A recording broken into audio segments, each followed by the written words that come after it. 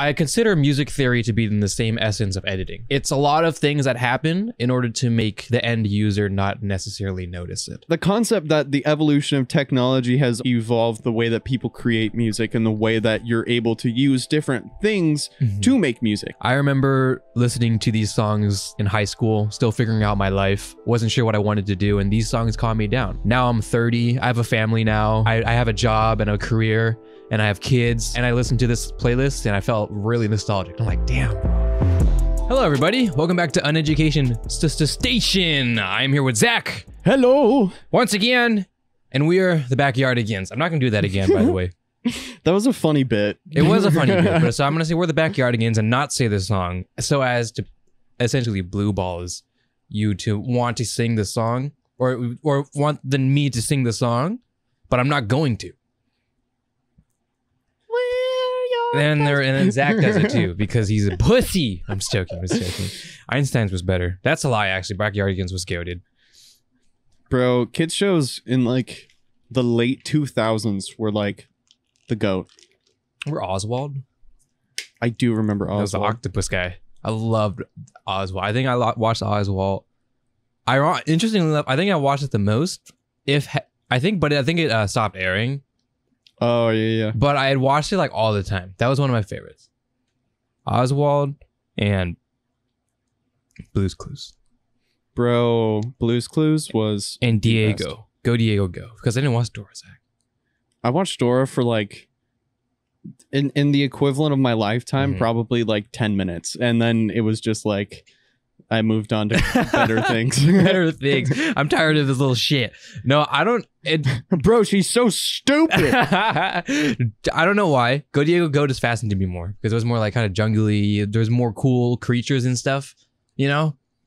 He had a jaguar, Zach. That's so cool. Come on, bro. That's pretty cool. Diego was the favorite child. Can't. Say click, take a pic, Zach. What did Dora say, Zach? Hey, map. No. Do you know where the bridge is? Then again, I guess Diego did that too, but his was cooler, Zach.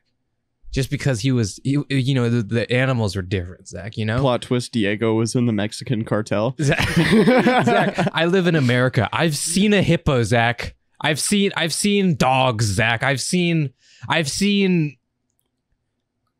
eagles and birds, Zach. I've seen those, Zach. I haven't seen a damn jaguar. I haven't seen those, Zach. Giraffes. You just said you've been to the zoo. Did I say that? Yeah. I've been to the zoo twice. One time I don't remember. The second time I also don't remember. And the third time, I lied. I said 3 times. Was for the field trip that we went to in middle school. Did we really do a field trip to the zoo? I have no recollection of that whatsoever. You don't? No. I mean, I don't either, but I remember doing it. I remember there was an electric fence and I was told not to touch it. I didn't touch it, but I really wanted to.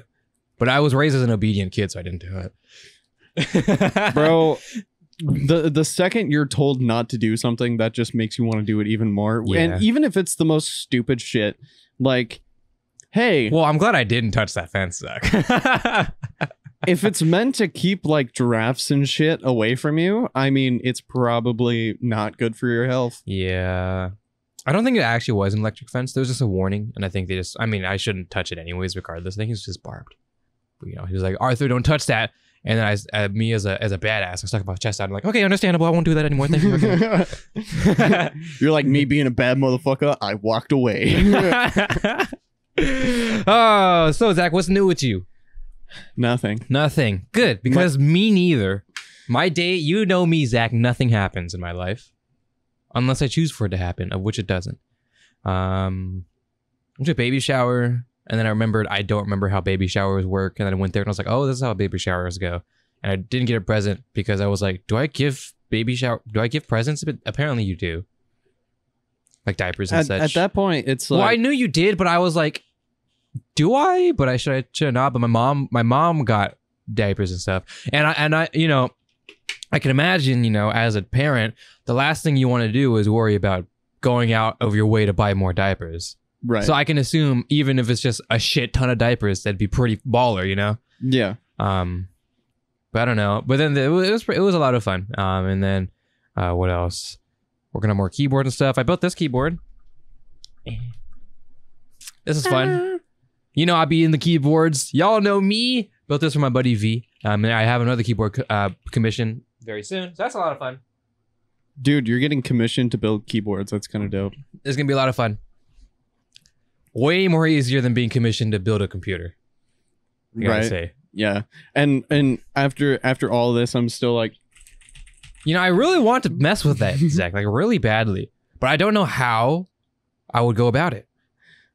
Honestly, at this point, I think your keyboard arsenal is substantial enough to the point where we'll have more keyboards coming in. So eventually that will just get replaced altogether.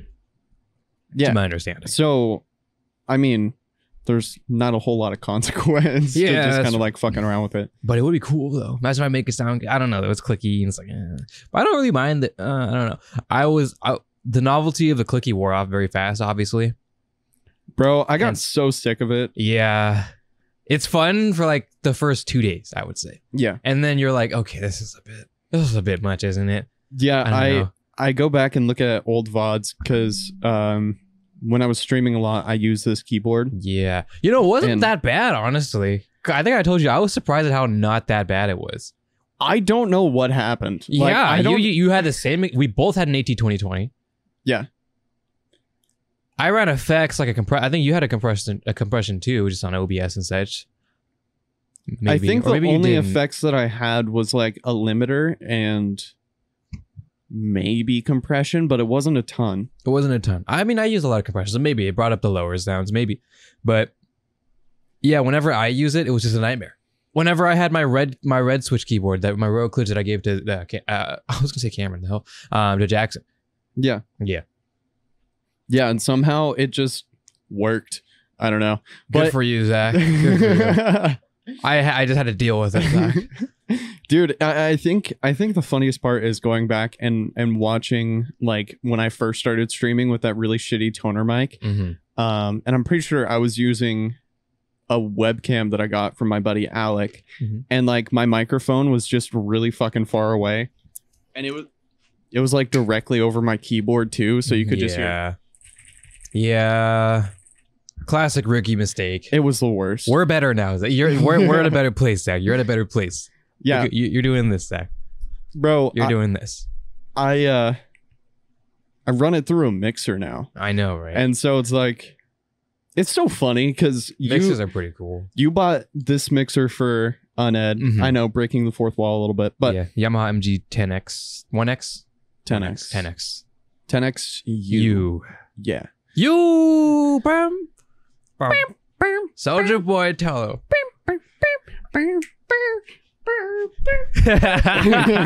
Copyright. We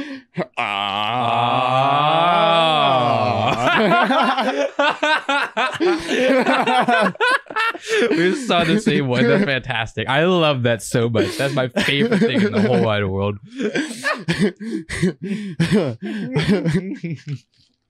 How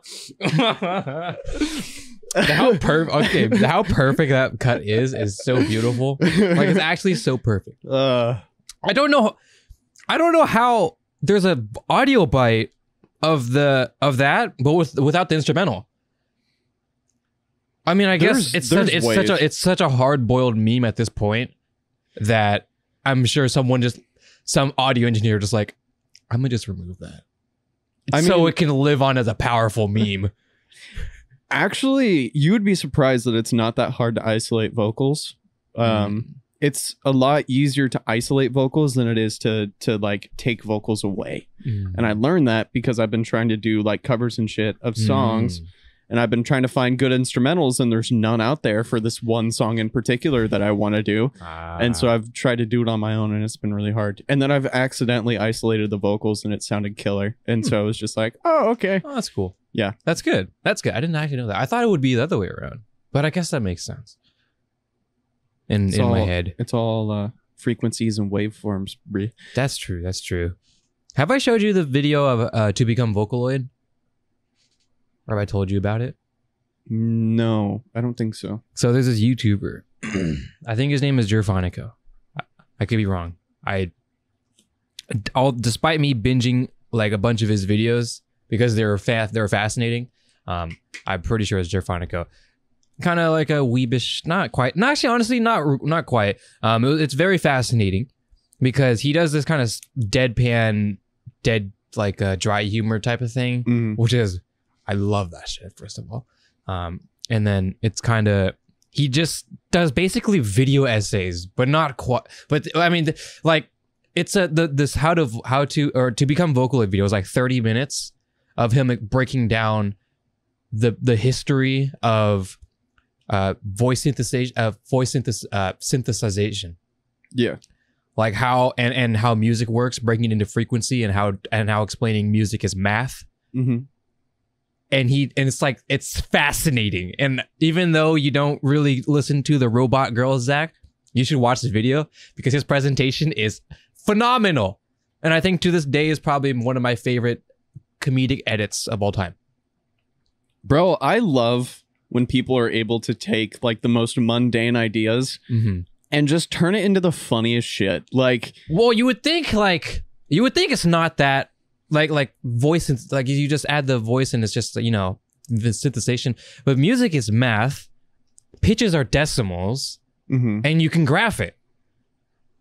And he's like a coder and stuff, and he does mess with all this type of things, and he's just like, and he breaks it down in these different into formulas and stuff, and I'm like, what the fuck is happening? Yeah. This is fascinating. Obviously, this is a bunch of, not necessarily jargon, but he goes extremely fast, more for comedic purposes, right? Yeah. So I kind of understand, but not really. But the way he presents it is just beautiful. Dude, there's a really cool video that I found. I think it was just kind of like floating around in the musician space. His battery's dying. Yeah. It was basically how to read sheet music by someone who doesn't know how to read sheet music or something like that. And it was talking about like a whole bunch of different like basic what's the word that I'm looking for? Basic music theory. And so that ended up turning into him making like a 256th note or like a demi semi hemi demi semi hemi demi semi quaver. Oh my. Because there's like a quaver, which is a quarter note, semi quaver, eighth note, demi quaver, and so on and so forth. And it just goes on for fucking ever. So the point of this video, right? The point of this video is more so just the idea of voice synthesization is fascinating because while it is, you know, to this day, our understanding of it, thank you, Car, is robot anime girls singing, right? Yeah. All right. First of all, listen, you know, it's not, you can see it's not just that, but you know, you have to think about it, right? A lot of consideration of understanding. I mean, can I speak right now, Zach, and then play what I'm speaking on the piano? No, you can't, right? I'm speaking on a frequency, right now. They've made pianos that can talk. Exactly, and then he goes into that, which is fascinating. So the point of it is just that the first histories of voice synthesization, the first types of, and how you need to have a good understanding of the way language works, the way talking works, the way we make sounds out of our brains and our mouths and our, you know, or other orifices perhaps, and then create, yeah. And it's awesome. You should watch this video, Zach, even if you don't listen to the Robot Dance Girls, Zach. It's fantastic. I will link you it because it's actually hilarious as you saw. But you know, I love how we're going to tie two of my favorite things together, music and tech, and anime. Technically, this is it, Zach. This is the ending episode. The magnum opus. It's the last one, Zach. We're tearing down after this. What are you going to do with the cameras? But I'm keeping them. the concept that the evolution of technology has also evolved the way that people create music and the way that you're able to use different things to make music, like voices, and being able to use your voice as an instrument in an analog sense and in a digital sense as well. Because, you know, I've seen people who use oh gosh, I don't remember what it's called, but it's like a tube you put in your mouth and then you enunciate words as you're playing the keys, and it sounds... Yeah, that's really cool. That's like 80s, 90s. It's a talk box. That's what it is. Yeah. Very cool. It's super cool, and I want one so bad, but I would need to buy a new keyboard that has like a little whammy pedal or like a little whammy bar type thing.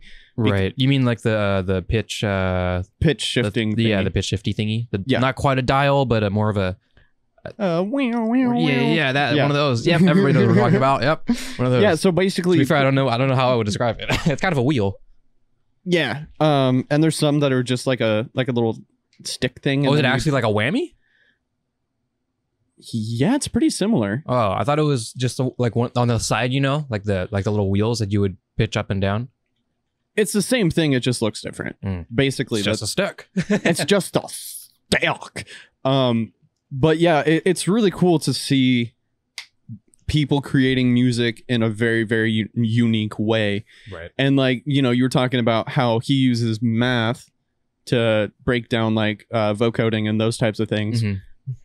But have you heard of like, oh God, what is it called? It's like math rock or something like that. Math rock. No, metal. I do not think I have. No.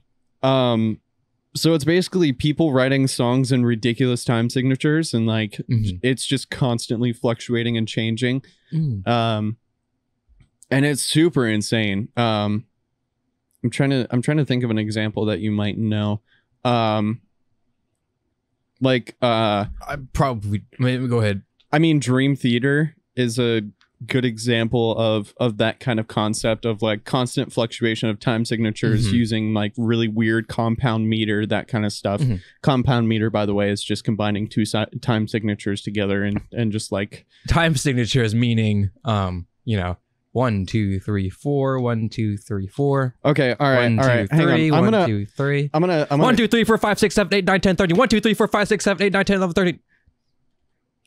Why did you go from 11 to 13? Anyway, so I kind of want to go a little bit into like music stuff. Because it all ties it ties together to the singing, dancing robot anime girl, Zach. It does. It does. Anime is math, and math is music. No, anime is music. Music is math. Math is life.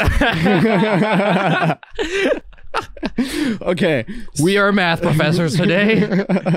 If you are a music, if you're a music theory professional, you're also a math profession. Matician. I was looking for that word, Zach. I was looking for it. Calculus, by the way. AP English 2, by the way. So AP English 2. Honors English 2. That's what I meant to say, but it just kind of came out of my face wrong. It's not AP. You would get mad because they would get the English people would get mad because it's the Honors English 2 isn't a college level class. How dare you?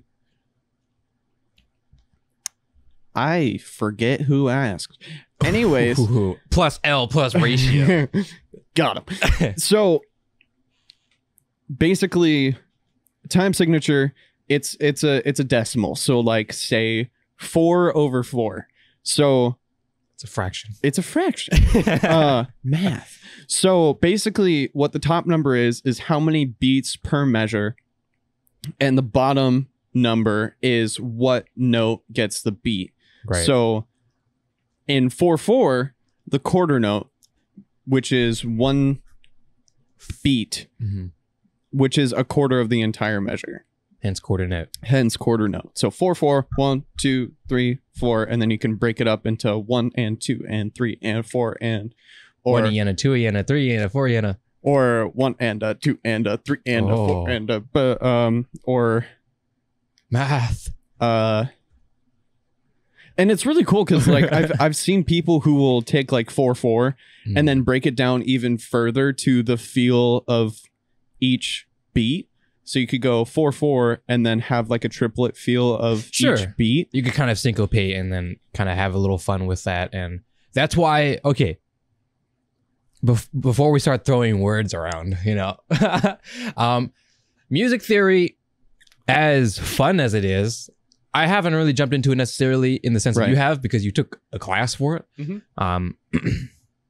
But because I understand what it's supposed to do and what it's for, it helps me enjoy music in a different way, right? Right.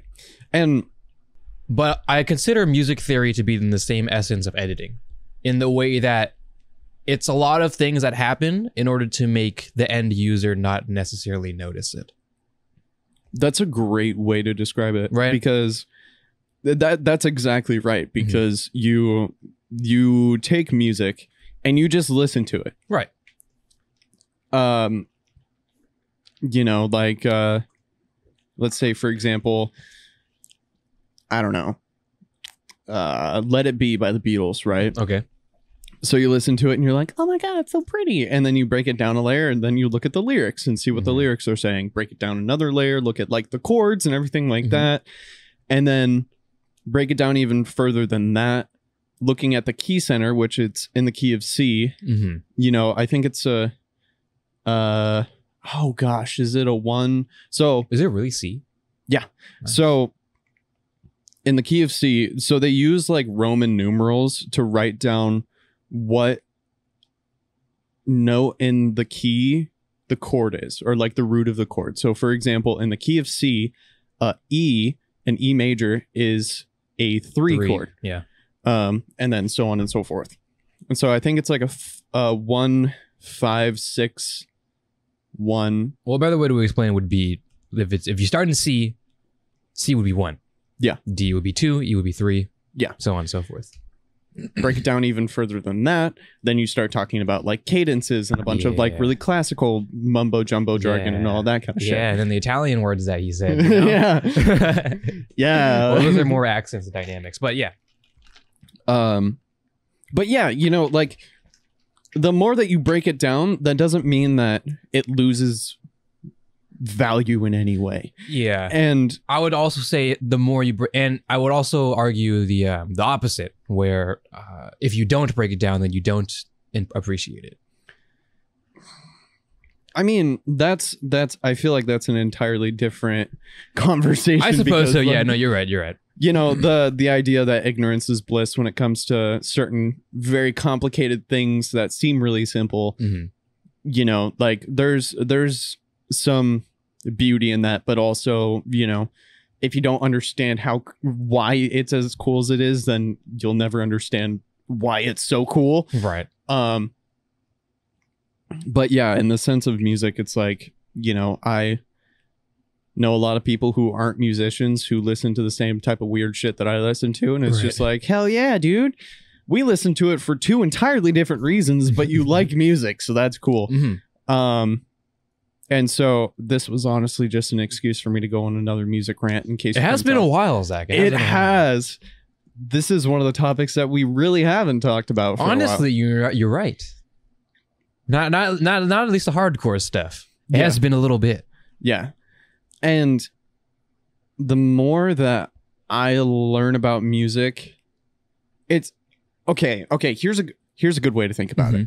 So the more that you learn about music, you just start to appreciate different things about it. Yes. And so I could be listening to the same song as Joe Schmo number 479. Right. Right. And Joe Schmo, he might like it because it's like, oh, it has strings, it's so pretty and everything like that. And then I would listen to like the voicings of the strings. Right. Like, you know, the violin having the melody and then having like a counter melody and like all of that kind of stuff. Like, that's why I might like that song. But that doesn't mean that I like it more than he does, or my opinion is more important than theirs. I'm trying to find a YouTuber really quick, so keep going. It's okay. But, you know, it really just kind of boils down to an appreciation for music regardless of what it's for. And the only reason why I try to teach people about music theory and all that kind of stuff is because, you know, if you're curious and you want to know the why for things, then, you know, I want to be a resource for that. And like, you know, I'm one of my neighbors, her kids are wanting to learn piano. And so they asked me if I would do piano lessons for them and everything like that. And of course I agreed because I would love to. Yeah, of course. And so it's just, you know, sharing my appreciation for music with as many people as possible. And I think it's more so, well, not more so, rather. That is also a part of it, of course, and there's a large part of it. But it's the sharing part. It's the wanting to tell people of your hobbies, but also to teach them of your hobbies. Yeah. It's why I enjoy telling people about tech and stuff. Because, and especially if it's not necessarily a hobby, well, it's still a hobby, but it's something that is something we all experience already. Yeah. But there's more to it, and you get to explain why there's more to it. For example, computers. I get to explain how the different components work in a digestible way, of course, to which they can leave knowing more and not necessarily being information overloaded, of course, because I wouldn't do that. But it's easy to do that when you're in that mode of like, they know they are interested in a hobby, they come to ask you for it, and you're like, oh, dude, I got you, dude. Now here, let me break it down for you. Okay, no. You gotta be careful of that. But you know, when you have, let's say, even a niche hobby, right? And you don't get to talk to many people, maybe like on online forums, if people still do forums, you know, Twitter and stuff, and Facebook groups and such, you know, and you kind of have that interaction with your group, and then you meet someone in real life who has that same the same hobby. Yeah. Somehow, some way. Like it's fate or some shit. Yeah. And that's just like, whoa. And you're gonna talk about it and stuff. And you know, maybe whether let's say in this instance, it would be you know more than them, they're interested in your hobby. Yeah. You know, you want to let them know, you want to share your knowledge, and you have a good time because you're not only teaching someone, but you also finally get to talk openly about this hobby that you've been having for days, weeks, months, years, right, decades, but dare I say, you know, centuries. No. Yeah. But you have that really, not really, sorry, wrong adverb. You have that want and that need to teach, and that's why I enjoy doing those editing streams I did back then, because I've been doing it for so long, and I do get to talk with a lot of people. But when I stream it and I get to teach other people, I enjoy that a lot, and it's a lot of fun, even if I am talking out of my ass. But you know, sometimes talking out of my ass seems to be the correct thing, so you know. Yeah, and I mean, on the other side of that as well, you know, there's just that curiosity. And let's say, for example, your hobby is like stamp collecting or something like that, where you're collecting something that may seem very mundane, but it has a lot of value to it. You know, like being able to learn and understand why those things are valuable, what makes them special, why people collect stamps or coins or anything like that. You know, like I've been scrolling on TikTok. Sorry, I keep hitting my mic. I'm a bad streamer. Losing it. He used to be really good at that. I know. It's because this has become my gesturing hand, and this has become my change scenes hand. Well, maybe you should. Yeah. Swap. Yeah, good idea. So my. I'm waiting for you to still hit the mic. Oh, sorry, go ahead. So I was just scrolling on TikTok and I saw a video of a guy who opened up a roll of coins and was just kind of going through them and explaining along the way, like what coins he's looking for, what makes them valuable, you know, like after a certain period of time, they weren't made out of pure silver and like all of this kind of stuff. And it just made me super interested. And then, you know, I obviously didn't really go into it too much, but just having an understanding of why people enjoy it so much and what's so fulfilling about it.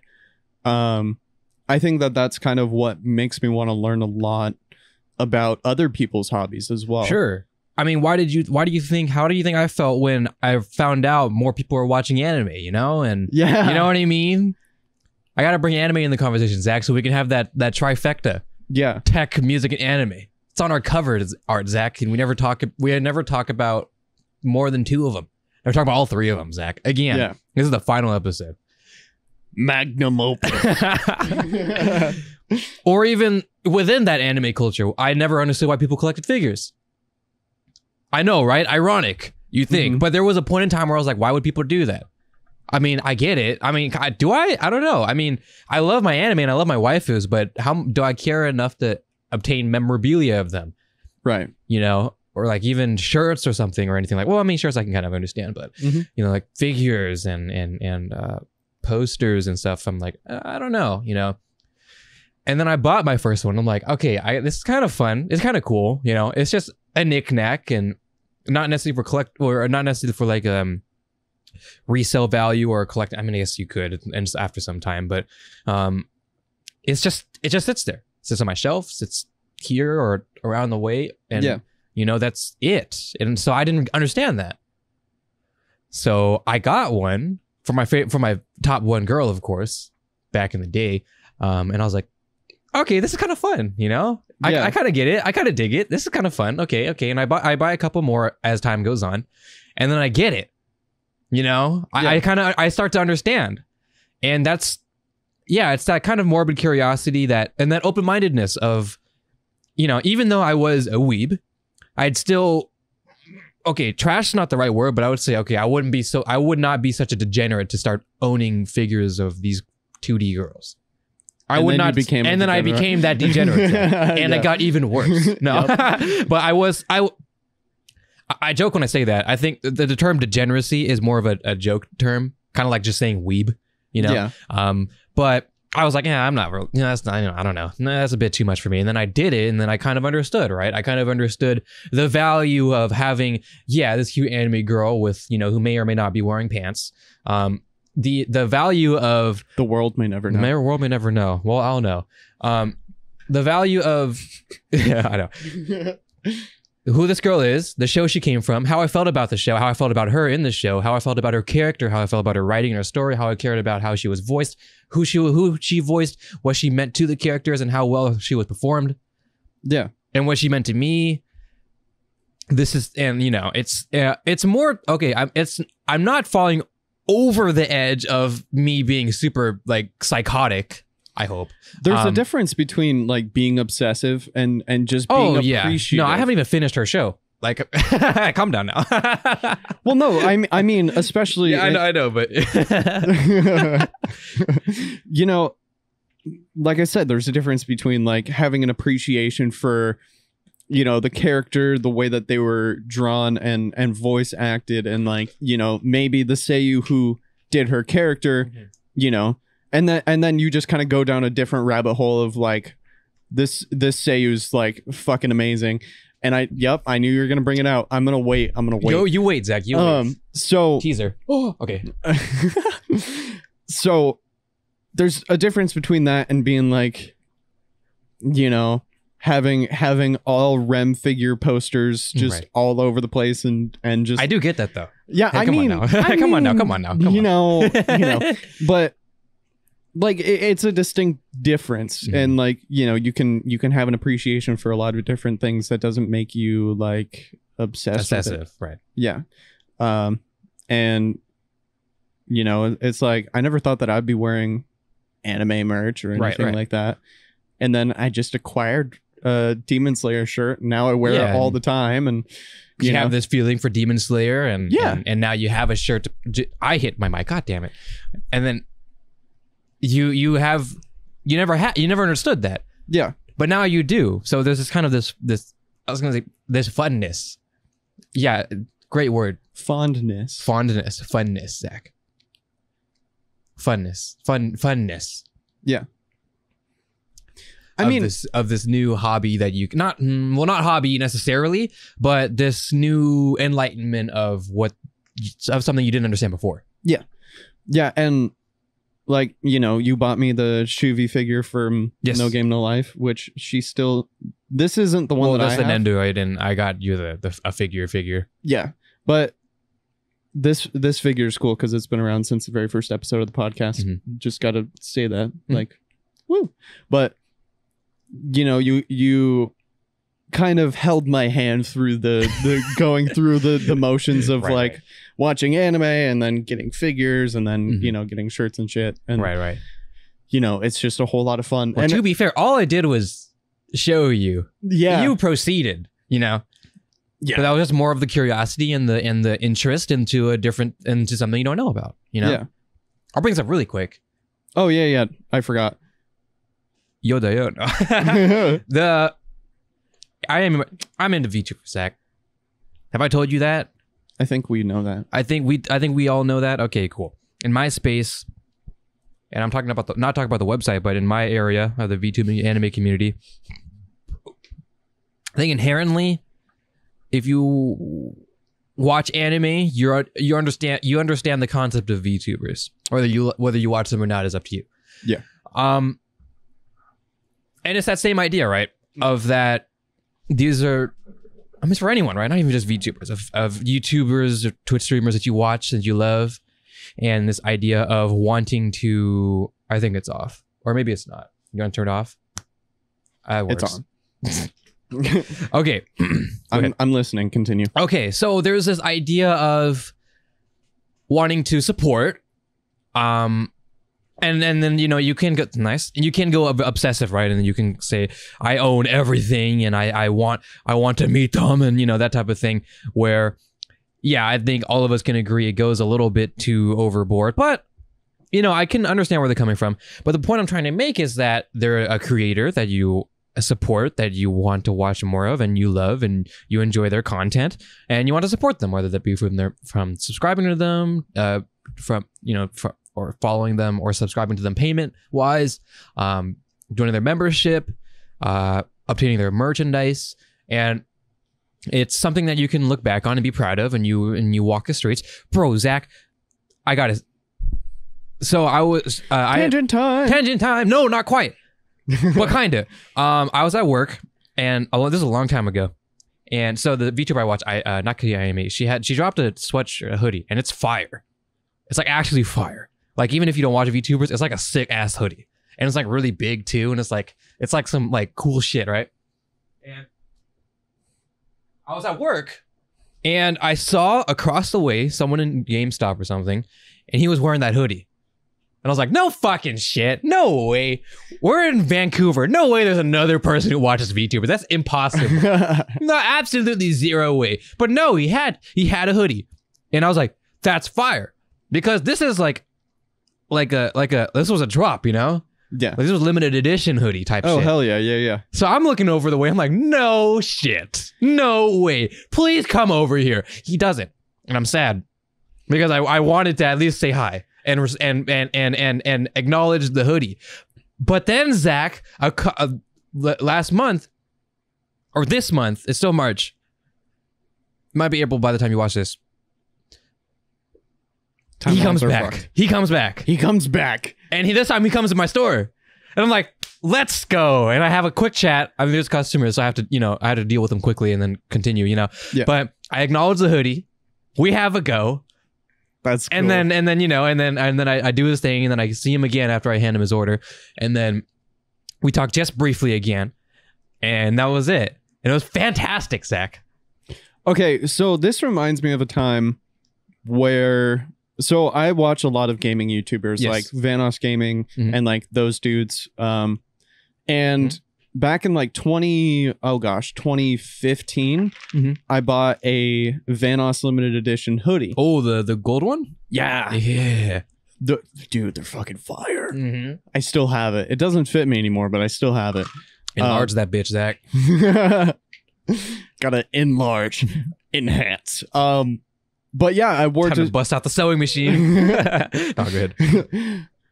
So I ended up wearing it to school one day, and I ended up getting stopped by like 4 different people. And this was like my freshman year of high school, I had no idea what the hell I was doing with my life. And they were just like, oh, bro, you got the limited edition hoodie? That's fucking sick. Yeah. And like, Of course, Jackson's one of my buddies, and you know I talk to him all the time, and he bought like some Vanoss Limited joggers and like all of that kind of shit. Like he went all out. Yeah. And I was super jealous because I was like, bro, that's so fucking cool. But it's that same type of like mutual appreciation that you find with other people, and like I can't tell you how many times I've been wearing like a Demon Slayer shirt. And I'll be out at the skate park or whatever, and people are like, "Bro, you watch Demon Slayer?" And I'm like, "Fuck yeah, I do." Oh yeah, dude. And then guess what? like, so does everybody else at the park. I mean, Demon Slayer's a bad example, but no. I'm just joking. Go ahead. But like, you know, it's just is like it's a way for you to show your interests in like the type of content that you enjoy and everything like that, and then that just ends up bringing people together and bringing their attention to like, I also enjoy this cool hobby that you have, and it's fucking sick. Same thing with like you know, sports jerseys and such, you know? Yeah. Or one time I was at work, this was when I was working at an office, and I had a Blazers hat, and then some guy came in for delivery of something, and I grab it to him. He's an older gentleman, and then he's like, and then it's like, you know, thank you, have a nice day, and he says, "Go Blazers," and I'm like, dude, yeah, man. Go Blazers. Dude. Yeah, and it's like, and I've had the same thing when I was wearing my Boston Celtics hat, you know, and it was like, there's this community thing, right? That I love so much, but it's, and then it's this fan something like that. Fantasticals. Fantastic. Not sure. Fan culture, I suppose. But yeah, it's just that sharing of the hobby and being together. I'm going to bring Vocaloid back because I've been appreciating it a lot recently. As you should. As I should. I started, so very quick synopsis of my Vocaloid journey. I think most people start like when they're younger. To my understanding, and this does prove to be true, most people, they listen to it when they were a lot younger, and I'll get back to that. I got into it late because they dropped a mobile game, a gacha game, so obviously I got to play it. It's also a rhythm game, which are like my favorite, so I obviously got to play it. And I'm playing these games and I'm listening to these songs, like these are kind of fun. This is fun. I knew Vocaloid, but not quite. But right. I kind of did, you know. I know some of like the really popular songs, sure. But if like, I can count them on my hand, right? How much I know the songs and not even their names, right? Right. So I started playing this game, like this is kind of fun, and I started listening to the music, and I started putting it on my phone, and then that's been my Vocaloid journey, right? Now I'm kind of lying because I did know Vocaloid, but not quite like the bigger picture, because I showed you Gary, right? The jazz Vocaloid one, and I fucked with that heavy. And I listened to it all the time, but I didn't quite understand what it was, right? At the time. I mean, I knew what Hatsune Miku is and these Vocaloids, I suppose, to an extent. Like I knew they existed, but I didn't really, you know, stick my foot in deeper. I just enjoying the jazz, you know. This is fun. This is great, you know. In middle school, high school, I like jazz music, and then like I see these. This is cool, you know, and I'm like, I'm having a time, and then. You're like, it's anime, but jazz. But then, yeah, I started playing the game, and it's a lot of fun. And so recently, I got recommended this video, and it was like Vocaloid songs to feel nostalgic to. You know, one of these, you see them on YouTube all the time. It's a playlist of multiple songs and such. And it's like 2010 to 2011, and I'm listening to these songs, and it's like, yeah, these are like. They're really nice and pleasant and slower, and some are fast paced, but that's not the point, right? I go to the comment section, and then some of the comments are like, I remember listening to these songs in like when I was in high school, still figuring out my life, wasn't sure what I wanted to do, and these songs calmed me down. Now I'm 30, I have a family now, you know, and I have a job and a career, and I have kids, and I come back to this, and I listen to this playlist, and I felt really nostalgic. I'm like, damn, bro, that's crazy. Right. That's crazy. This robot anime girl, Zach. Yeah. And it has the same type of nostalgia that you would have with like, you know, early 2000s bop. Yeah, of course, right? Of any songs. But I was like, I can imagine. So Vocaloid, I've come to understand that a lot of the songs are interesting because they don't hold back. There's a lot of very dark topics that they cover, a lot of happy topics. A lot of the songs, Vocaloid songs, you listen to them and they're like kind of happy and stuff, but you actually listen, you break down and translate the lyrics, and it's like, I want to disappear, and like I wish you didn't exist, you know, like some crazy shit, and you're like, oh my gosh. But I can imagine a time where, you know, I mean, whenever we're sad, Zach, we listen to sad music, right? Yeah. You know, and it's to associate, to feel that we're not alone, to cope with this idea of a dystopian world that we are part of, but we could look past it. Those type of feelings, right? Mm-hmm. And Vocaloid does the same things. So you hear these types of songs, and I can imagine someone like that same person in high school or in middle school or whatever they may be, and they're having trouble with their life, you know, or their family issues, or they're struggling academically. They don't know what to do, or they're you know, it's high school, right? So they're being pushed this. You have to figure out what you want to do in life, you know. And I can imagine that person, that example that I brought, you know, if he's like 30 now or so, I forgot what age I said. You know, that means he was in high school like, you know, 2010-ish, right? That type of era. Yeah. Well, I just said 2010, 2011 for that playlist, but you know, and I can bet I'm sure around that time it's like, bro, you're in high school. Hey, you know what you want to do in your life? Better figure it out. Right. You know, that time. And you're like, you're freaking out, and you just kind of want to enjoy high school and and play sports or band or whatever you do, and or your clubs, your chess club or whatever clubs you do, but you're being shoved down your throat of these responsibilities you have to acquire somehow magically, right? Because that's how schooling works. We're gonna talk about that sometime. And I can imagine a time where there's a lot of people who are just maybe not so much depressed, but I'm sure that's part of it. Right. But confused, stressed, nervous, unsure. And they listen to these songs and they feel, you know, comforting, soothing, association, attachment, association with other people who are also listening to these songs. Mm-hmm. And you begin to have an appreciation for, I begun to have an appreciation for what Vocaloid was, what that was to people. Right. What these dancing robotic anime girls who sing and dance, you know, and do these, you know, cute anime voices and these really high octave singing and stuff, and it's a lot of fun, right?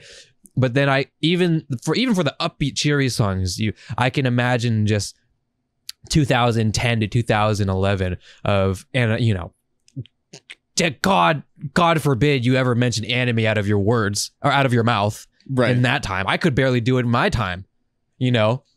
And you get into this hobby and you find these anime girls and you watch anime and stuff, and you get associated with other people who also share this hobby. And Angel Beats had just came out. You know, and you have a time. You have this community, this association, and I could just imagine how it would be if you were in that time, 2010, 2011, and you met someone in high school who also liked Vocaloid, but you know, you would never know. So nowadays, that's why I appreciate what it is, you know. I appreciate what Vocaloid meant to people back then, you know. I had a love letter to anime, Zach. This is my love letter to Vocaloid. This is my love letter to the singing, dancing robot anime girls, Zach. I think it's super cool that Vocaloid had the same type of like engaging. Oh, excuse me. You okay? No, I died for just like 1 second. I came back though. Oh, okay, cool. Had that same kind of engaging, supportive audience that you would find with like mainstream music. And, you know, the only difference is the format in which the music was made, which is super cool because I didn't even realize that Vocaloid went back that far. Like I think 2007, I want to say 2007, 2008, when Hatsune Miku first became. I want to say, I think. Yeah. Anyways, might even be earlier, honestly. But yeah, that's when like Modern Warfare 2 came out. But point being, like, it's so cool to see how much things have changed, not only in anime, but also in Vocaloid and a lot of things that are tied to like Japanese culture, Japanese media, all of that kind of stuff. And, you know, it's cool to see the fact that the culture in the East is starting to change the culture in the West. I think like, so as well. Yeah. A good way. And like, honestly, I feel like we could talk all day just about like wholesome communities and everything like that. Yeah. I'm not saying like Vocaloid is the top tier god tier community. No, I mean there is never really one, I suppose. Right. The god tier community is just us humans, Zach. The community, and that's a lie too. But the community of people who are not dickheads. Yes, that is the best community. But I agree. I just wanted to say it. I just wanted to those, you know, who would be listening to Vocaloid, don't want to listen to Vocaloid, are into Vocaloid or not into Vocaloid, listen to Vocaloid when they were younger. I guess to the people that were into Vocaloid when they were younger. I get it. I understand. And I hope you're doing well, I suppose, is the best way I can say it.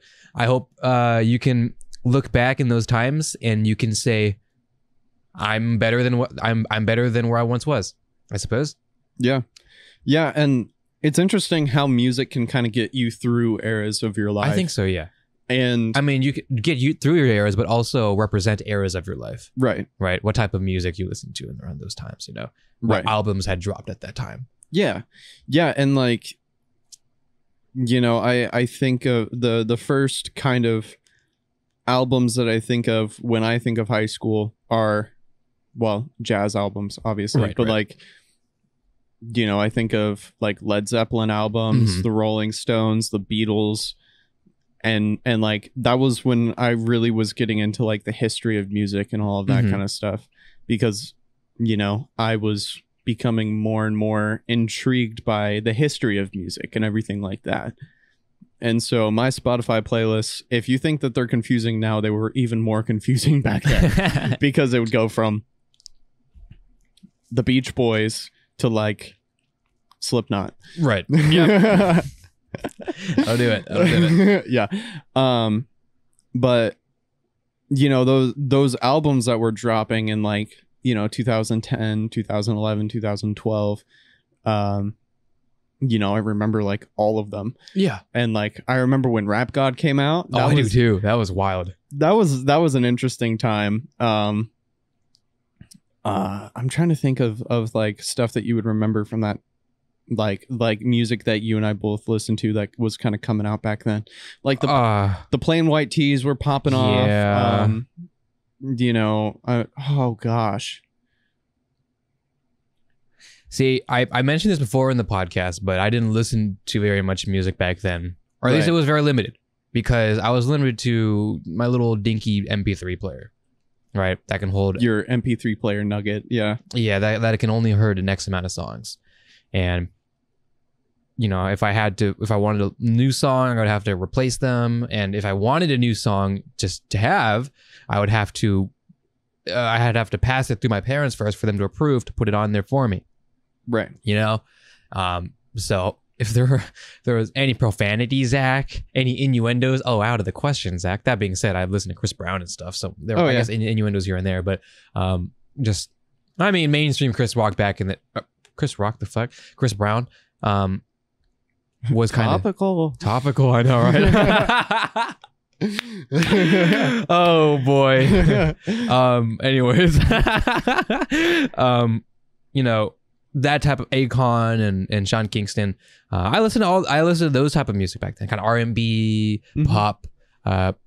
Hip hop was not very hippin' or hoppin'. Hippin' or hoppin' for me. It's like I was not hippin' or hoppin', Zach, back then. Yeah, because they say bad words, Zach, and I can't listen to that. They say the bad words. Yeah, dude, it's so funny because there was a time when my parents weren't super stoked about me listening to vulgar music and all that kind of stuff. And then, I mean, understandable, right? Well, yeah. I mean, you know, they didn't want me listening to Eminem, and then, you know, I had Eminem on my first iPod Classic, right? Which is hilarious. I need to remind my dad of that, because that is so funny. But you know, once it got to a certain point, once I got to a certain age, it was kind of just like, you know, whatever I found interesting and, you know, whatever.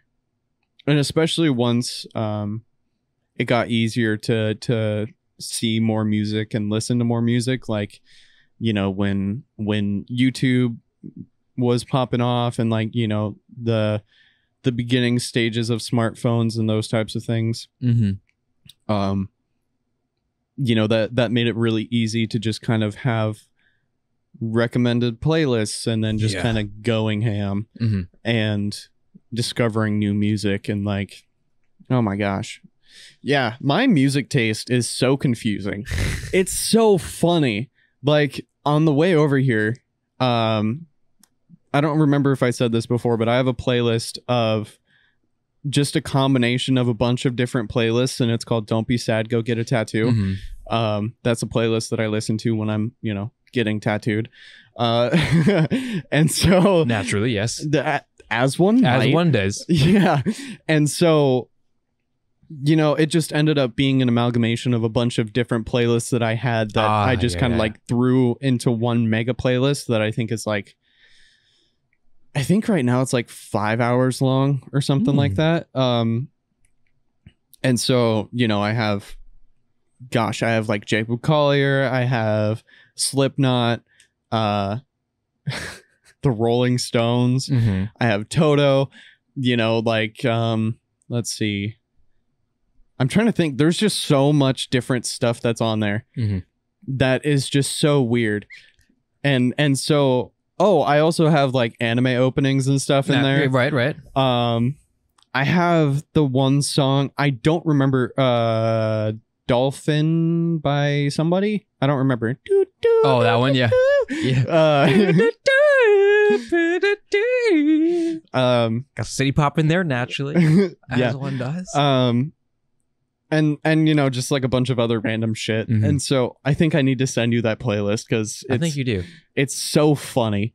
And it's just getting more anime. That's good. In it. That's me inject. That's me in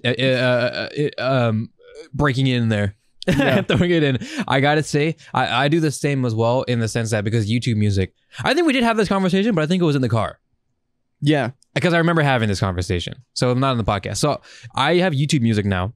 I still have Spotify, but that's because I'm currently in the transition of moving on to YouTube music.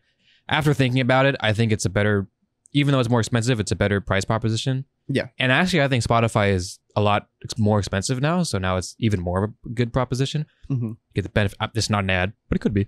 You get the benefits of YouTube, you know, being able to play music and stuff. And you also get YouTube Premium. No ads. Yeah. Background playing, all that fun stuff, right? So I might still have Spotify because I'm still transitioning. But at the moment, my Spotify is for my normal music, my normie music, right? And my YouTube music is for my anime music, Japanese music, and all that type of stuff. And the reason why I haven't really made the complete switch yet is because I've been really enjoying having my discovery on YouTube music just be anime stuff and Japanese stuff.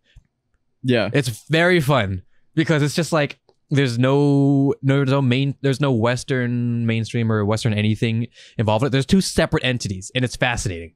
So whatever I'm feeling, I can choose one or the other. Obviously, for value-wise, not the greatest, and I will switch at some point, probably sometime very soon. But it is interesting. But what YouTube Music can do is you can, you have your playlist that you make, right? As a music streaming software or music streaming service does. You have your playlists, right? And then you can download specific playlists to listen to offline, right? As streaming services do, as one does. And then you can shuffle through your downloaded playlist because now they're in a downloaded category of their own of the playlist that you've downloaded, and you can shuffle through all of them. So it does the same thing you do, except automatically, I suppose. So that's fun. So I can, but it's anime music. So it's one of my playlists. I have Vocaloid, and then VTuber songs, naturally, and my playlist called Cute Japanese Songs, which are now, which is just what it's called, but there's all sorts of Japanese songs, whether they're cute or not quite very cute. So I guess that's a lie. And then I have my workout playlist because I mean, I may as well download it too. Why not? which is my metal Japanese, apparently, which has made it in there, which is interesting. Zach, you wanted me to listen to metal? This is my compromise. It has to be weeb. Okay, it was so funny because I was riding in the car one time with you, and we just were listening to the playlist that you had last listened to, and it was your workout playlist. No, it wasn't my workout. No, it wasn't in the car. It was when we were building this desk. Oh, that's right. That's what it was. Yeah. Because we're having a time building a desk, as two dudes would. two guys like two gentlemen like us building a desk doesn't get any better than that. That was so much fun. It was fun, and we did quick work on that, gotta say. I would never build a desk by myself ever again. Apparently I'm just the guy. But yeah, we were building the desk, and you had a playlist on, and it was your workout playlist.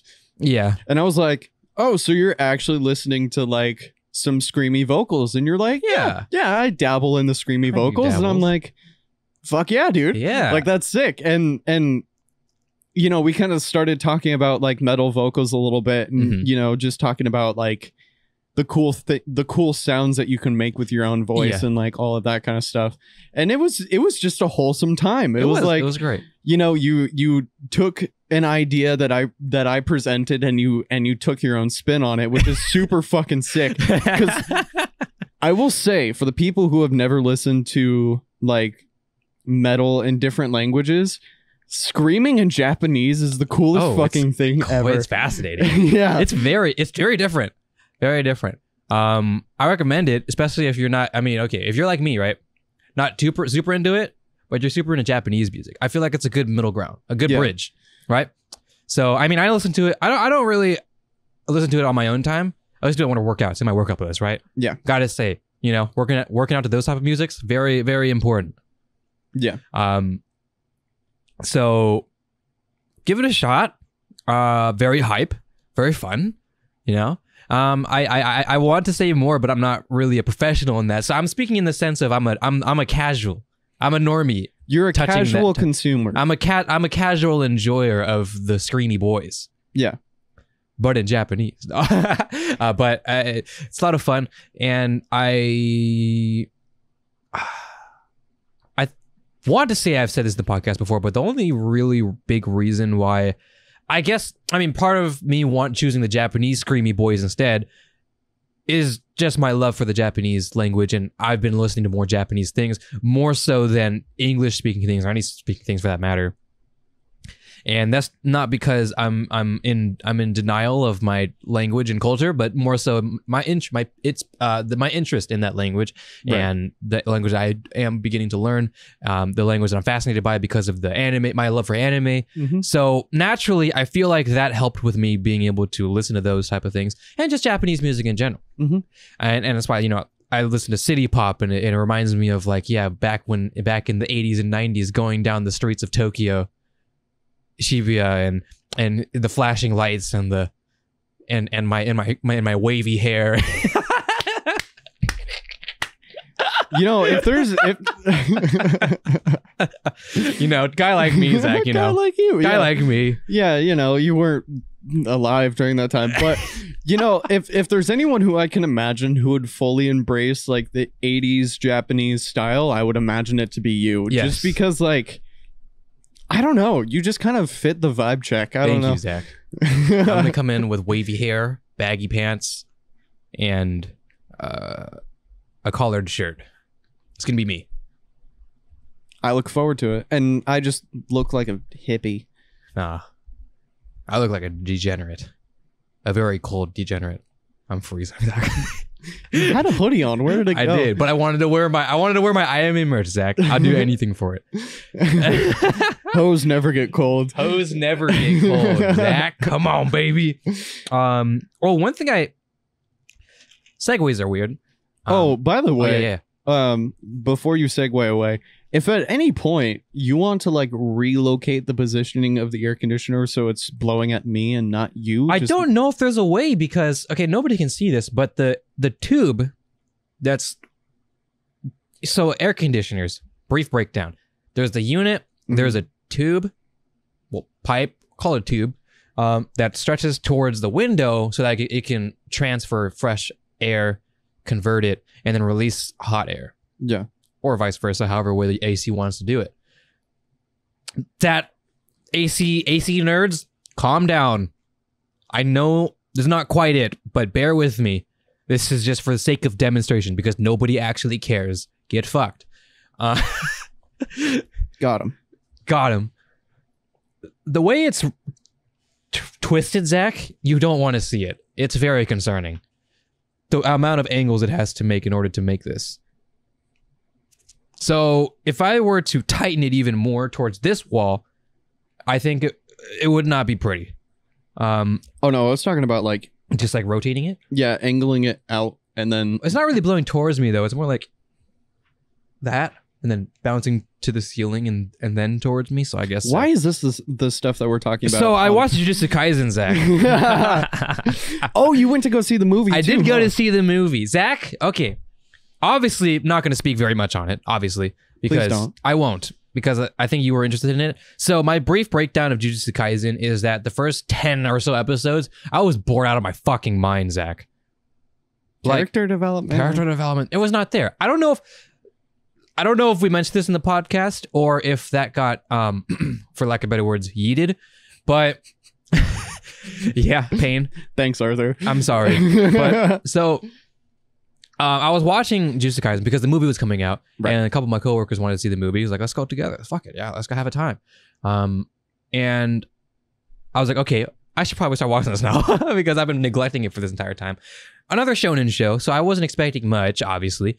And I'm watching the first couple episodes, and I am like, I am so bored, Zach. Like, this is just not interesting. Mm-hmm. The main character is not enticing. And he's like overpowered as shit. Just human, like he just has superhuman strength and shit like that, which is fine. It's whatever. It is what it is. I've watched tons of animes where the main character is overpowered because they're a lot of fun sometimes, you know. Shout out to the Chi Isekais where they isekai to a different world and they have max stats because fuck it. But I'm watching this and without spoiling anything, the main anchor for why he became... So basically, Jujutsu Kaisen is that there's these sorcerers, quote unquote, who fight curses. Mm-hmm. So these sorcerers are the good guys, if you will, right? Mm-hmm. I mean, that can be... Anyways. And they fight the curses, or like, which are these monster type things, right? Classic shonen stuff, you know what I mean? It is what it is, but... His anchor for becoming one of these sorcerers was done so loosely that I felt zero emotion at all. I was just like, yep. Okay, cool. And then? Because they could have played it out really nicely, but it was just, and to my understanding, getting this in the manga as well, which means that, to my understanding, this is just shonen bait. This is just high octane action bait, right?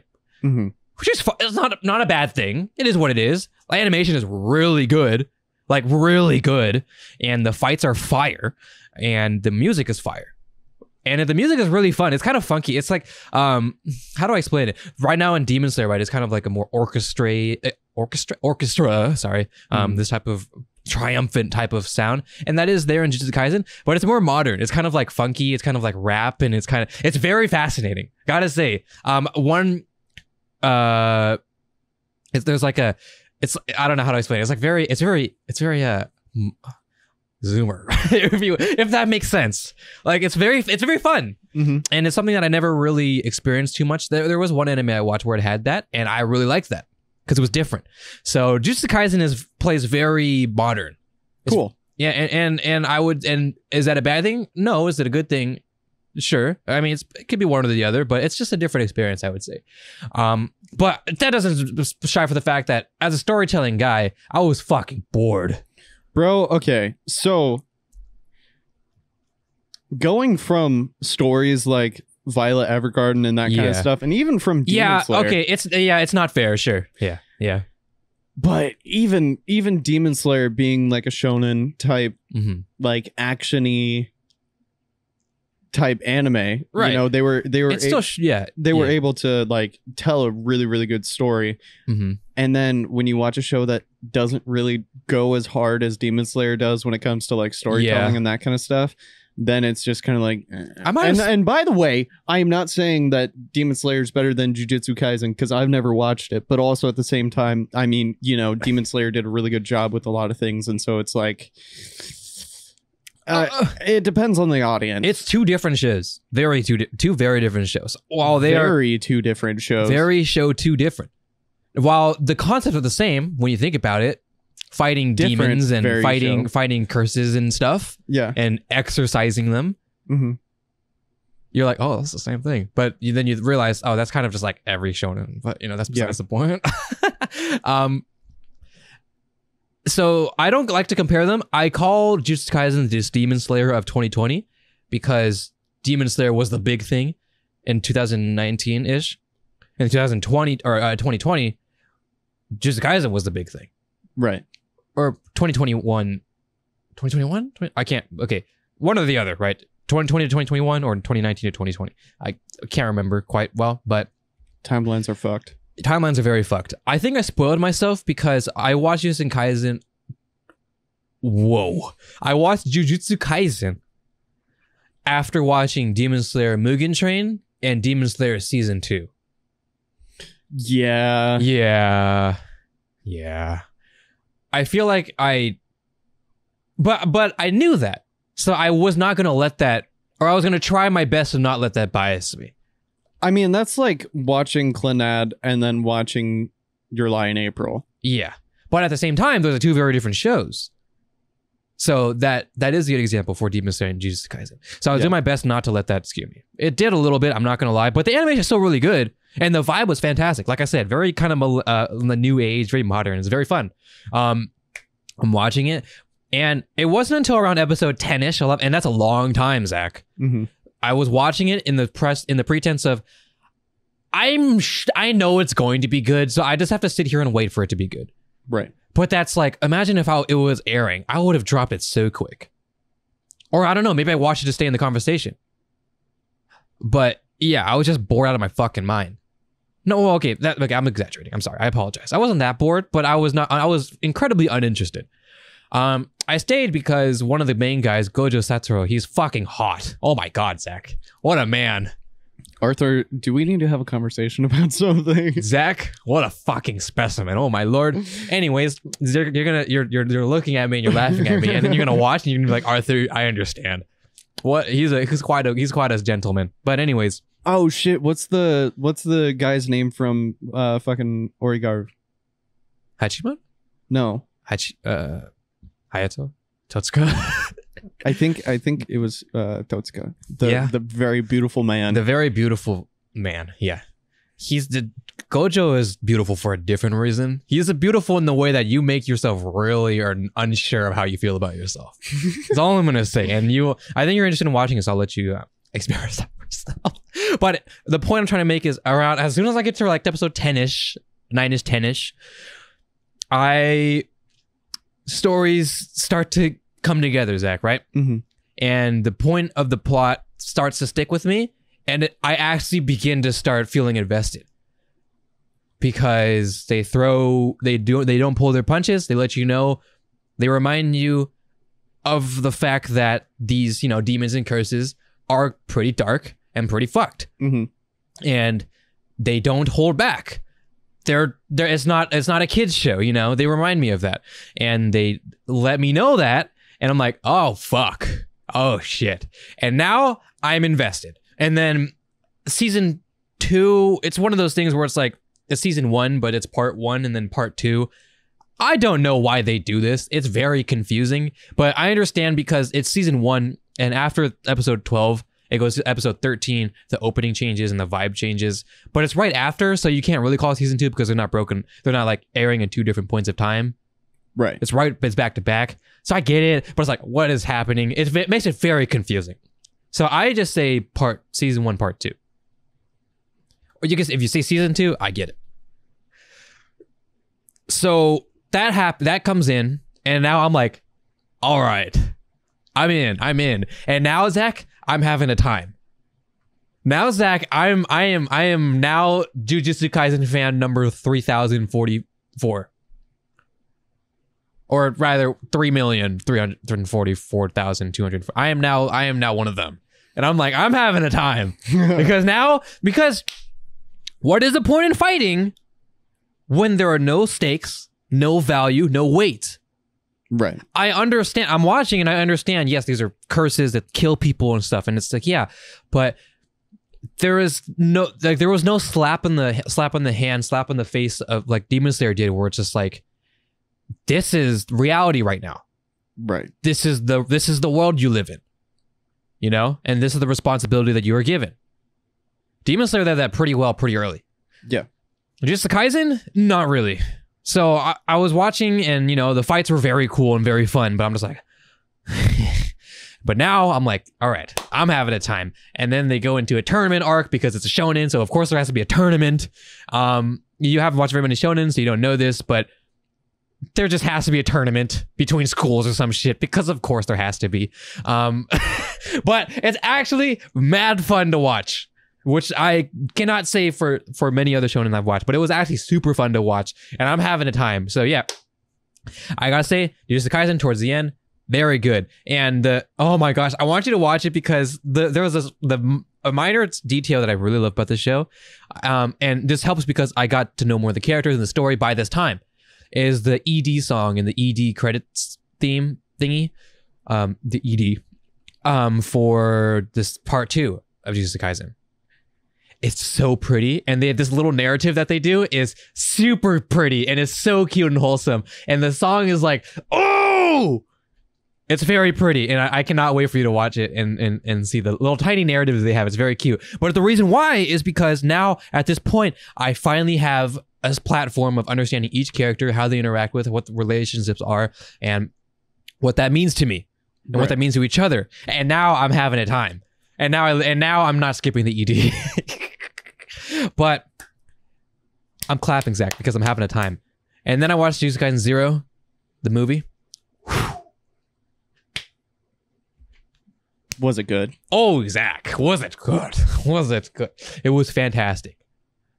I would not, I want to say not, in my opinion, not as good as Mugen Train, but because they're two very different shows, or movie franchises, series, I can't compare the two. So they're both good. I would say personally I enjoyed Mugen Train more because I cried during it, and I cried when I watched the episodes afterwards. So I cried twice. But Jujutsu Kaisen, I definitely could have cried if they went more into the characters, but I understand it's a movie, right? They're kind of speed running it. The movie is based off of a spin-off manga. So it's a prequel of the show, of the manga, so you don't necessarily have to read it or watch it, I suppose, to keep watching the show, or to keep reading the manga for that matter. And I understand they need to, you know, it's a 1 hour 45-minute movie. They need to, you know, they got to do what they have to do. Yeah. So that's understandable. But if they did a little bit more towards a certain character, I would have bawled my eyes out. Gotta say. But no, it's very fun, very hype. The fights are awesome, and it's a great watch, Zach. It's been a long time since I've watched like an action in general in a theater, in a cinema. Oh boy, Zach. Surround and surround sound, IMAX, big screen, and subwoofers. I forgot about that, Zach. I forgot about that experience. Yeah. I love my Sennheisers, Zach. I love my Arias over there, Zach. I love my gamer chair, Zach. But oh my gosh, I forgot how nice speakers were. Dude, it's crazy because when you listen to headphones for long enough and then you go and listen to like a really good sound system, you're like, whoa. You're like, oh my goodness. Yeah. I'm like, I was having a time, Zach. So yeah, I recommend watching it, and they're probably gonna put it on Crunchyroll like they did with Mugen Train.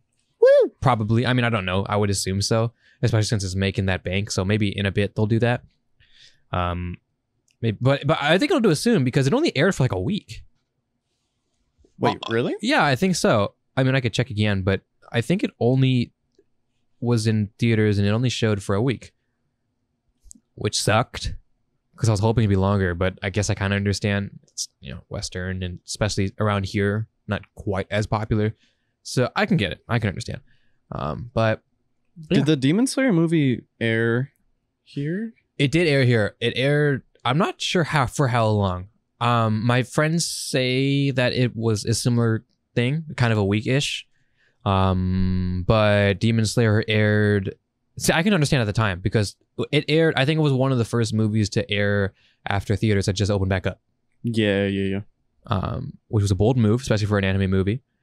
But either way, it went made big. So I was like, okay, maybe after that, now they'll just leave openings and shows for longer, you know. But I guess not. I can check again, but that's what happened. So we got to watch it quick. Ended up watching it, fantastic. So I don't think if it is still in theaters, Zach, I would love to rewatch it, Zach. we should check after this. But you got to watch the anime. But technically not because it's a prequel. But you got to watch the anime to get because there's characters in the anime that are in the prequel. So you know it's like that type of thing, right? But oh man, Zach, the amount of times I wanted to stand up in my damn chair, I just go, yo. Hey yo, what the fuck? No, but the way they do the music in Jujutsu Kaisen, I say it's like very modern, but I need you to watch it because I need you to understand with me because it's so well arranged with the way the fights are. It's perfect. Like it's actually there's a point. Oh, I want to say it so bad. And this was a thing, Zach. Watch this tie back, Zach, where when you have these things that you can talk about with other people that you've never been able to. Like these hobbies, these niches or whatever it may be. And you want to talk about it so bad, but you have no one to talk about it with. And I'm not telling you this to chokehold you to watch Jujutsu Kaisen. Now that was not the point. If that was what you're getting at, that was not the point. The point is that the need and want to talk about a certain thing hit like really bad. When I started, or not when I started working, but I've been working for a long time, right, at this one job, and we had a new coworker, and I found out in a bit that she liked anime, but she is not in a space where she can, like, she's in like high school and stuff, and although the anime is really popular, she's like more into it than just Demon Slayer and stuff. Yeah. So she didn't have anyone to talk about. So I would talk about it with her. And then the amount of times that, you know, she'd light up every time I'd talk about anime with her, although she watched very different shows than me, she was having a time. And that was great. And then we had another coworker come in around her same age who also was fucking with anime. And now they're talking. Now they're best friends. Right? Fuck yeah. Isn't that great? That's kind of how it is with me and a lot of the hobbies that I have, because I have a lot of expensive hobbies. Yeah. And so it makes it very difficult to like want to be able to talk or like be able to talk about that stuff with people. And so, you know, now that I watch anime a lot, it's so funny because I was I don't remember who I was talking to. I think I was talking to my brother, and he was like, I watch anime every once in a while. And I was like, fucking what? and this was the same day that I was wearing the Demon Slayer shirt.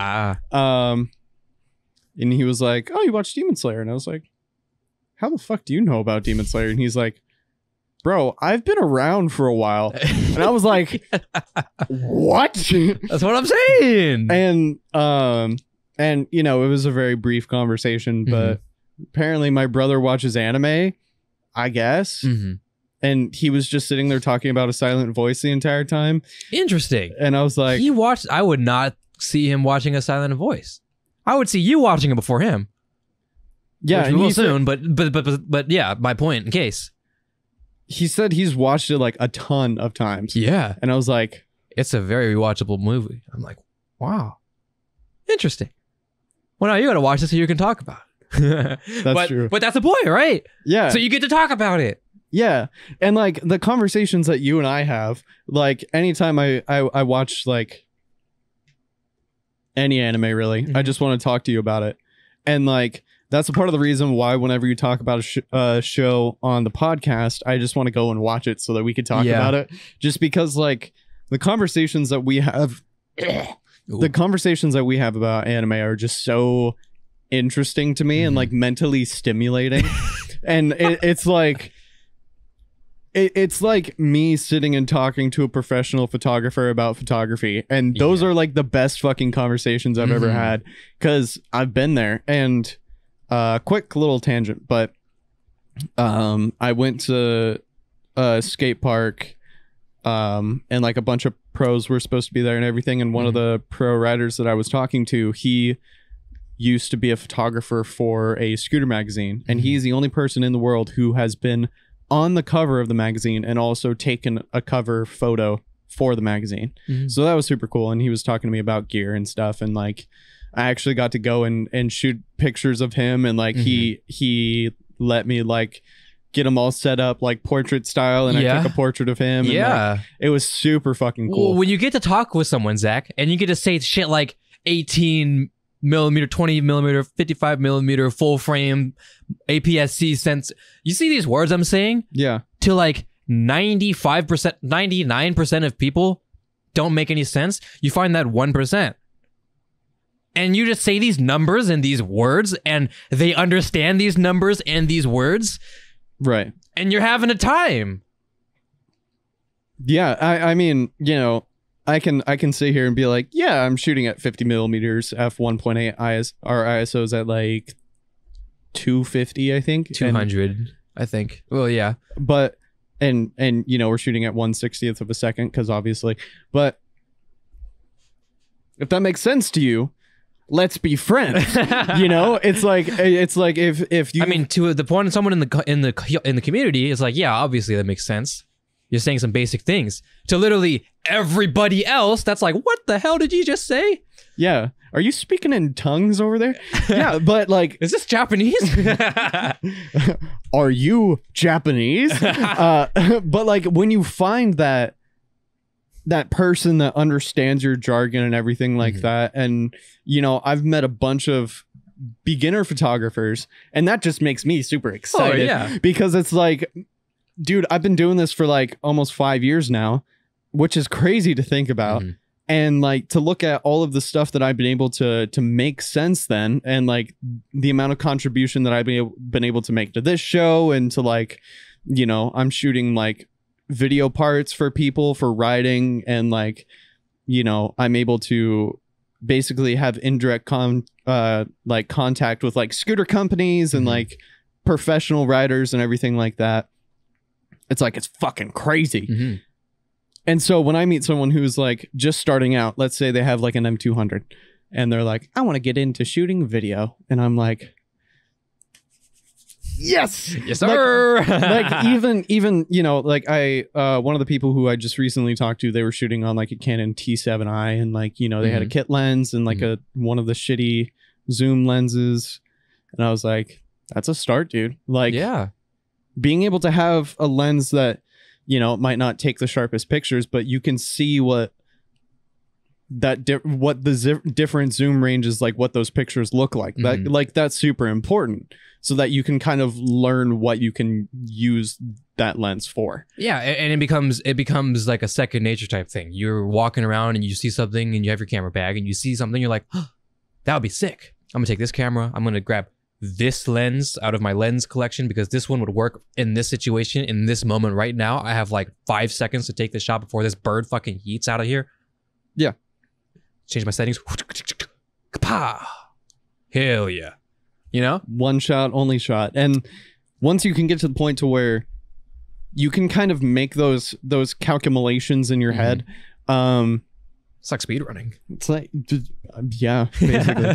But like, once you get that down to like, oh, okay, cool. So I'm going to grab out this lens. And like, you know, when we were out shooting photos for you, I was like, oh yeah, I'll just grab the 85 and we can kind of do some really cool stuff, because we were wanting to take pictures of some new North merch and everything like that. And that was super fun. I had a blast with that. I was using your M50, and that was, or M6.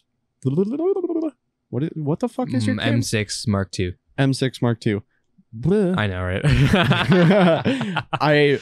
In case you couldn't tell, the only reason why I ever touched that camera is for that. Yeah. Is for Uned. It's okay. I mean, to be fair, I didn't even know that camera existed until I was, you know, shopping. But yeah, I get it. You know, it's like this.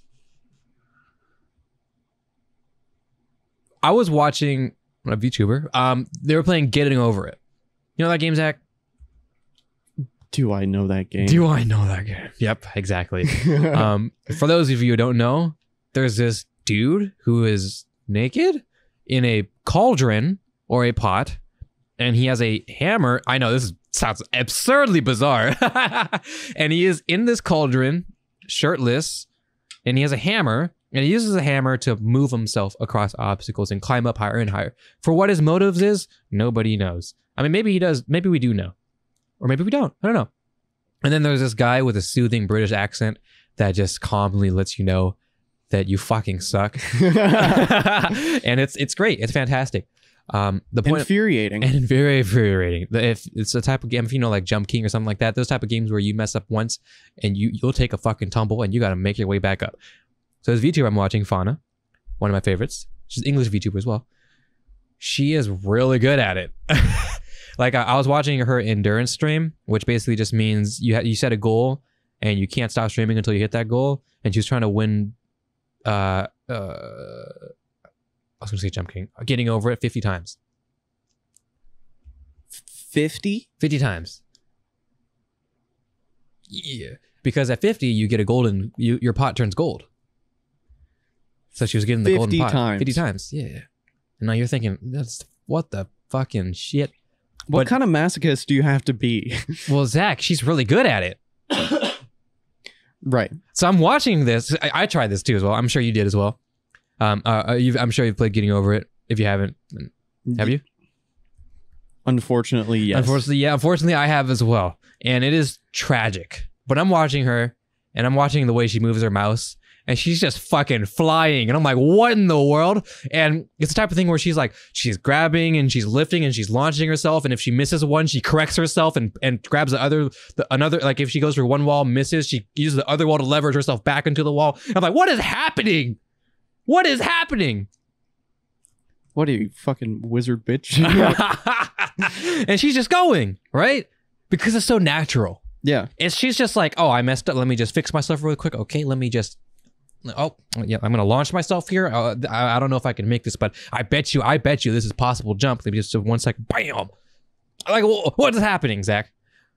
Well, because it's a thing that she likes and she enjoys, and she's got really fucking good at it. And now all of a sudden, I'm here watching, and I'm like, how in the world? So the same exact reason why someone can listen to like a conversation between you and me talking about numbers and shit.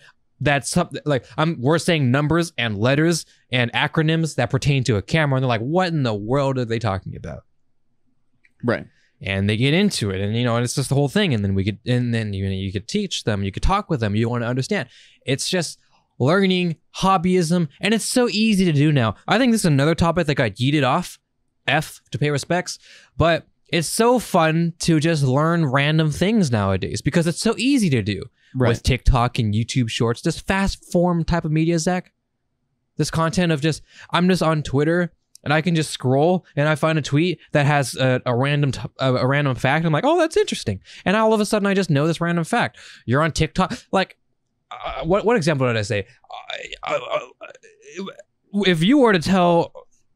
If I was to go back in time and tell 12-year-old self that I would randomly learn the rise and fall of the Aztec Empire from a YouTube short, would he believe me? Of course he wouldn't fucking believe me.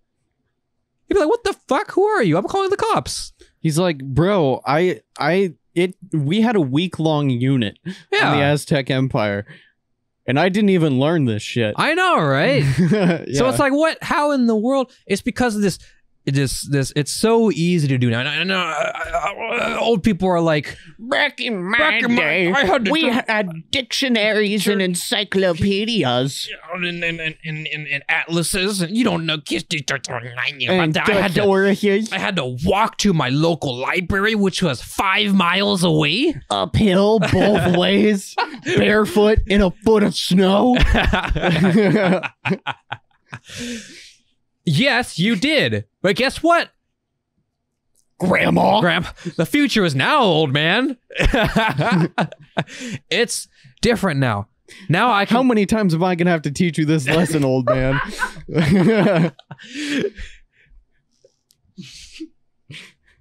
It's so easy now, right? Right. To just obtain random information. This video, Zach, of just Vocaloid. Where's my mouse?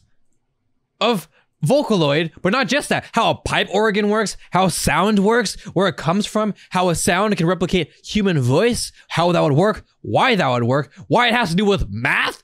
Why do I know this? Because of a YouTube video. Obviously, I'm not an expert at it. Right. But I know this random tidbits of information that I can just use and incorporate into my life.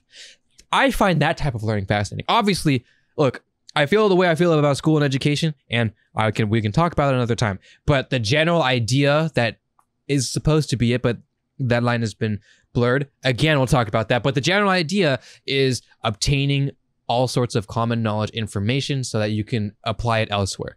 I understand that's the point of school. So, besides that fact, nowadays, it's all about learning super quick, fast form media. I want to learn, like learning things fast. Crash courses, 1 minute long TikToks. What's the max of a TikTok? It's a minute, right? It used to be a minute. Now it's 3 longer. minutes. Okay, 3? Yeah. You're watching a 3-minute TikTok? If it's interesting.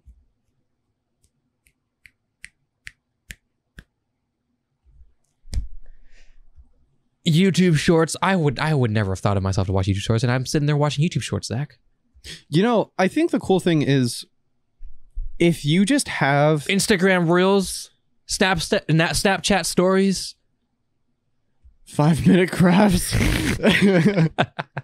But if you have that curiosity though, and you want to learn more information regardless of what it is, you know, then that kind of stuff sticks with you. Right. Using this example, like this guy just decided that he wanted to learn about all this shit. And then he was just like, you know what? I'm going to learn this shit. And then not only that, I'm going to teach you about it. And then you're going to be able to take all this information and do fuck all with it. Yeah. But the point is that you're wanting to learn more. You're wanting to grow more, and you're wanting to like learn it. Basically the goal in my life. And I guess I kind of came to this conclusion after I got out of high school. Like,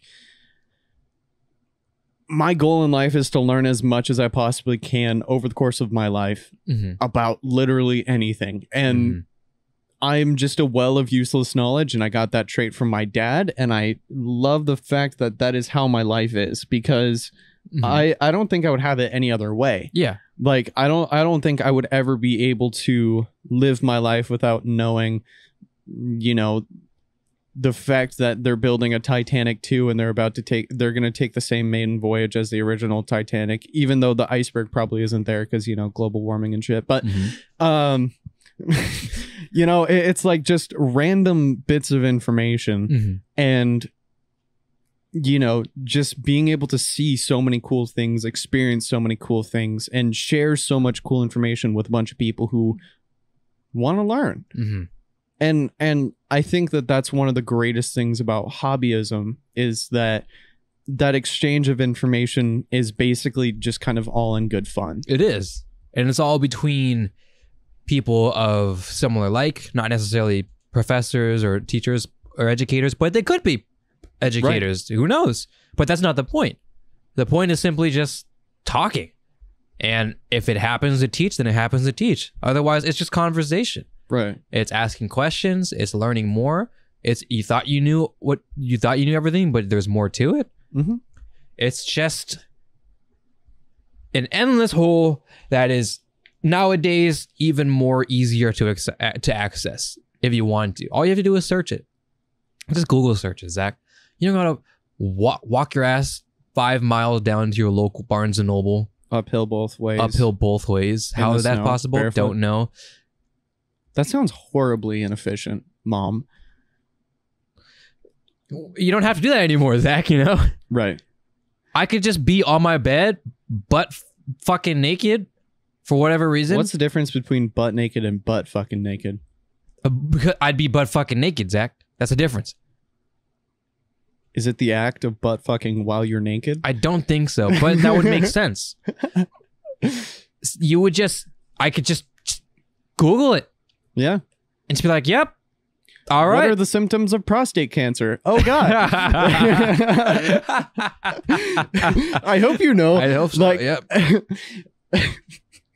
Honestly, like I think it's so funny because I've accidentally just made it like I wasn't doing it purposefully in the beginning, but at this point I'm just like trying to derail you as much as possible. That's okay. I get it. I understand. Guy like you want to derail me, but I cannot be derailed.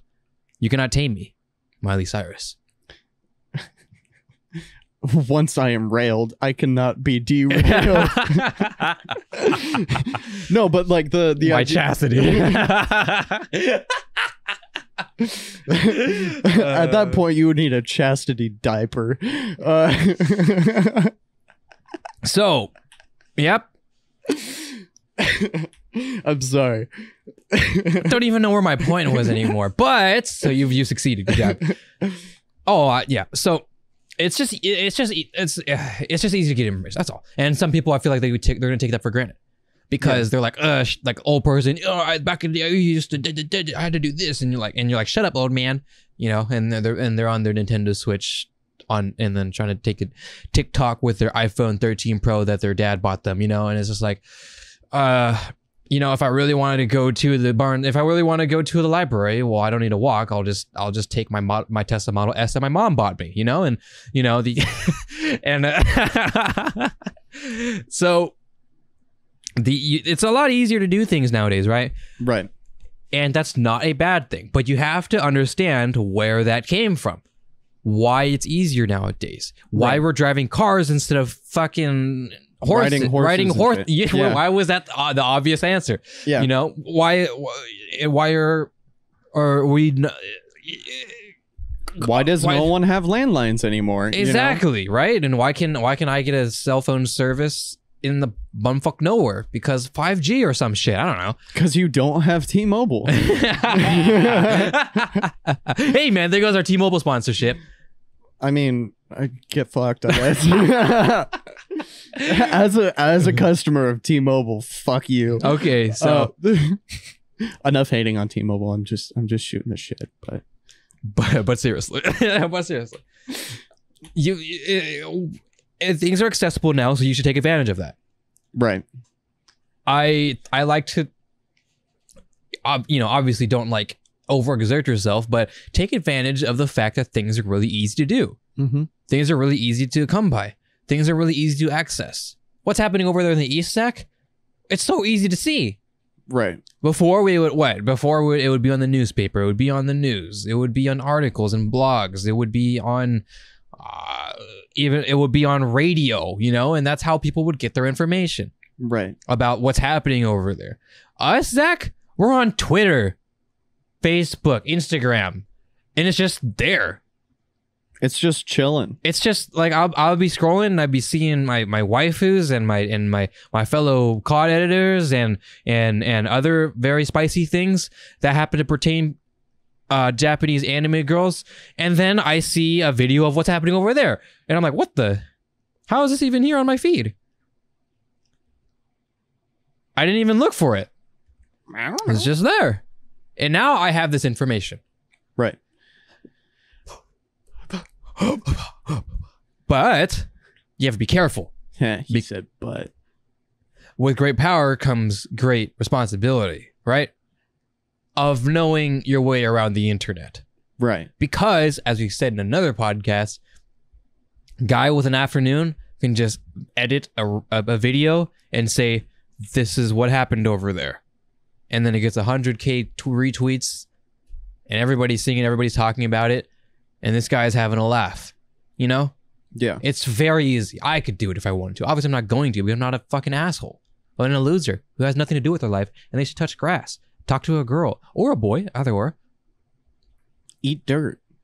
Yeah, I mean, trying to make sure that the information that you're gathering and ingesting into your noggin is accurate or as accurate as possible is really important. Mm-hmm. And that just takes internet knowledge. Yeah. There's no set rule. I took a class that was supposed to teach you it, but you just have to know. If you don't know, then you just don't know. If you know, They're then you do just know. like, well, I mean, you know, these are places where things might be accurate. Other than that, you're on your own. Well, dude. the class was the course was supposed to teach us like fact checking and all that type of stuff, and it is a good skill. And I had used a lot of the techniques to this day. Thank you. But I still know more just because I'm on the internet. Right. Because I understand these things. I mean, you see all the time, like the older generation getting hit and spam called and falling for them and stuff like that. Yeah. You know, it's just like there's no protection. Unless they are somehow into this type of thing, then there's just no way they know. They can watch videos or tutorials or be taught of what it means, and they can be more cautious, but they're, you know, these days they're really good at it.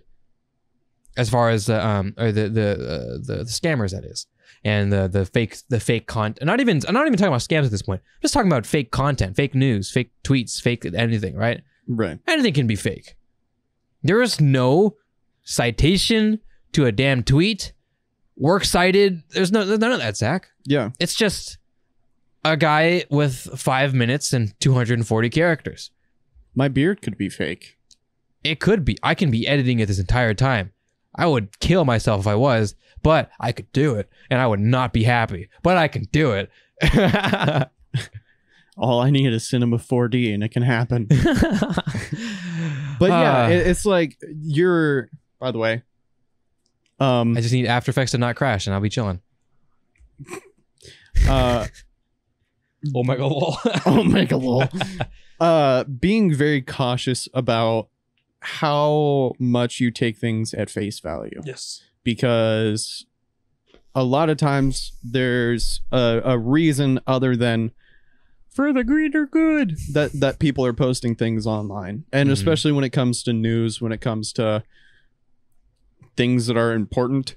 You know, we say that we're not going to talk about politics, but that's what happens in politics. It's very opinionated and personal, and you know, regardless of where you stand on political views and everything like that, you know, the mainstream media makes it really hard for you to know what the hell's actually going on.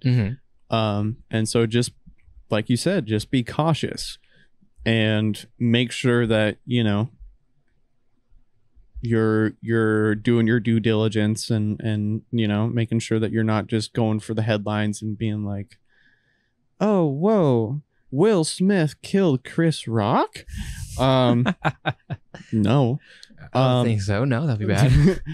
that would be bad. But anyways, yeah, it's cool being in an age where you have access to so much information, but now it's different from it used to be not being able to access enough information, and now we have access to too much information to where we have to make sure that it's true. Right. So that's a weird spot that we have to battle in our day and age and whatever the hell. But it's cool, man. It's cool having curiosity about how things work and why things the way that they are, and having the opportunity to learn those things. I agree. And I guess that's really it for this episode. Yeah, I mean, you know, same old shit. Like, subscribe. We have links down below that work most of the time. You know, we have coffee, Patreon sometimes. We have our socials. If you want to check out what we're doing in our free time. Let us know. Hit us up. Talk about anime. Talk about music. Yeah. Talk about anime music. Talk about music anime. Bro. Let us know. Hit us up. Thank you guys so much for watching. And we'll see you very soon in the next episode. In the next episode of the Uneducation Station. Goodbye. Peace out.